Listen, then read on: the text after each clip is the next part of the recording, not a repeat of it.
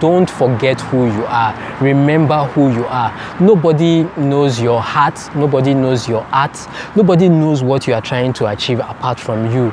Your task in life is not to be popular with everyone. It's not to be popular. It's not to please everyone. Because here's the thing, popularity contests are not truth contests. Your task in life is to stay true to your person, to stay true to your heart, to stay true to your art, and to stay true to that thing that you are trying to achieve.